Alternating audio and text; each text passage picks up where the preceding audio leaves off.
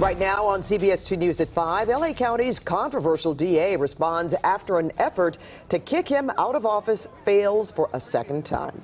Good evening, everyone. I'm Pat Harvey. Thank you so much for joining us tonight. I'm Jeff Vaughn. Well, the effort to recall LA's top prosecutor falling short by tens of thousands of signatures. But organizers of the recall effort say they haven't thrown in the towel, at least not yet. CBS 2's Jeff Nguyen is live in downtown LA with a look at what happened and what both sides of the issue are saying. Jeff? So, Pat and Jeff, as you mentioned, for the second time, the recall effort against LA County District Attorney George Gascón has failed. The Registrar's office says that it rejected it because there were simply not enough valid signatures.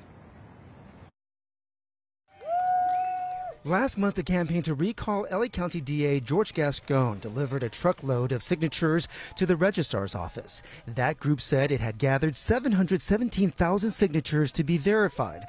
But on Monday, the Registrar's office said that there were not enough valid signatures. Gascón says he's very happy, but he's not ignoring people who signed the recall petition. While the recall itself was fueled mostly by people that were pursuing things for their own personal interest, monetary and political, the majority of the people that signed that petition did that because they believed that I was creating insecurity in their community. And to those people, not only do I want to reach out to them, I will continue. I never stop reaching out.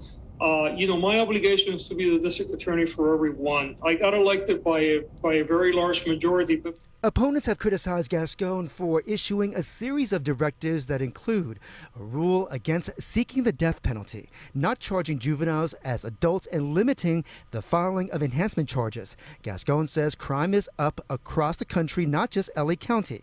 And he adds there have been misconceptions when it comes to the bail schedule, which is set by the courts, not the DA's office. A lot of people are hurting. We have crime problems all over this nation. We've had a spike of crime in our county, which I'm very concerned about. Registrar's office says more than 566,000 signatures were required for a recall, but about 520,000 were valid. In addition, more than 195,000 were invalid.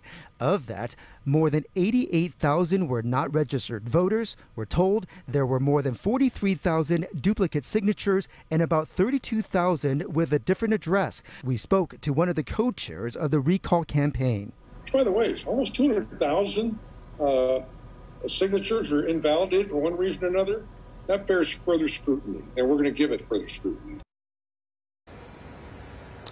And the recall campaign says that it will have a team to go over all of the signatures that were declared invalid. They have 21 days to do so before they can go to court. We're live in downtown Los Angeles. Jeff Nguyen, CBS 2 News.